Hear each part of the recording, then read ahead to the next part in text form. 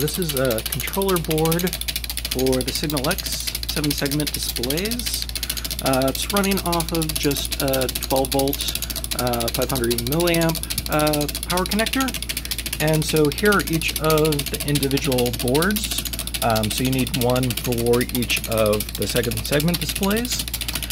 And then it's all being driven over here by this one, just kind of a special adapter board with a particle photon attached to it. But you could just as easily use it with a Raspberry Pi or an Arduino to control it. The board's open source design, so you can actually find the schematics for this and build your own, or I'll have a few in a Tindy shop for a while. You can order from that. You can see here we can kind of get some really good speeds.